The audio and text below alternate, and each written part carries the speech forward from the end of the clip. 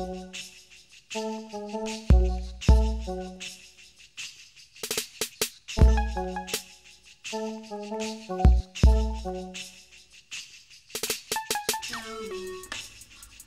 then the last thing at the bottom is your well-being. And of course, that is your personal happiness. I have been very lucky because I, as a personality, am a relatively happy person. How do you know that? Well, you know that because when you open your eyes in the morning, you smile and giggle. And you sort of know that that's going to be your personality sort of like for life, is that, you know, there wasn't any reason. You just are happy and you get up and you're cheerful and you're energetic and you go. Now, a lot of you at this moment won't know that. You really won't know that because you're wrapped up in certain kinds of struggles that you're back here. You know, I mean, you're not this, I hope you're not this bad off, but all of you have little reflections of this. And it's always these things that quite frankly, those of you that are exhausted most of the time, and those of you that have great struggles with being tired, it has a lot to do with just plain old self-induced, you know, your thinking that is actually exhausting you. Because there's no excuse for anybody that's young to be exhausted. This is when you're supposed to have the maximum energy. This is when you're supposed to have the most sex. This is when you're supposed to have everything is supposed to be the maximum. And the thing about it is that you're supposed to have energy for that all day long. You see, and so if you don't, there's something off that you may look for and try to find out, because once you get that straightened out, then you will see that you will have this excess of energy. In terms of well-being, I want to leave you with something that is the wisest thing that I ever heard about happiness. This comes from an author. She's a Danish author. Her name is Isaac Dennison. And in a short story she laid out, there are two philosophers talking, and one says, what do you think is the source of true happiness? And the other man says there are only 3 sources of real happiness in the world. The first source is an excess of energy. Just what I was talking about.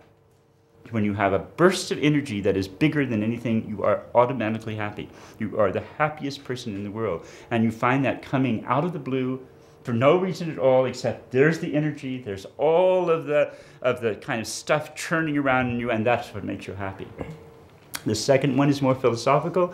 I will swear that this is one of the real bases of happiness, and that is when you finally discover that you are able to do the work of God. Now, I am not a religious person. So this does not have any religious connotations for me exactly, perhaps in the way it was said. But how would you interpret that when you are finally doing the work of God? When you're finally like creating something that can live on its own, almost? I think more it's that you're doing what you feel you were put on this earth to do. You see, you found the place. Now, that can be such a myriad of things. This does not relate necessarily to creating artworks or anything. It can be having a family. It can be working with children. It can be anything that you finally discover that you know this is where you belong. And this is how you are going to actually leave your hand on the world and leave that in a way that, you know, you were meant to do. And all of you will find that, I hope. Because that is going to be one of the sources of your greatest happiness. For me, it is the source of my greatest happiness, and it is how, toward the end of my life, my well-being is so high, in which everyone says that I seem to be, you know, one of the happiest people they ever met. Oh, these foolish people. But, you know, it is somewhat true. Because I meet a lot of people my age, and I'm just going, this depressed mess, what's wrong with him? You know, and so it just doesn't, you know, this is one of the things with old age. People start getting really depressed, and they don't really keep up a kind of energy. The third is also very philosophical, and it's just very sort of simple. When pain ceases. And it's something to think about a little bit, because of course anyone that has been in real pain knows that's really the source of happiness. But I think that's a bigger thing. I think you will find lots of adults that are just in a general sense of pain. Their whole life is painful. Their whole way of dealing with other people is painful. Their whole way of going about things is painful. Everything brings them pain. And I think that when they finally work out how to actually get these things together, their pain ceases and they can be happy. That's not a constant state. In fact, that's something that you must understand, that well-being is not a constant state. You're always, notice how my well-being collapses in the times of crisis.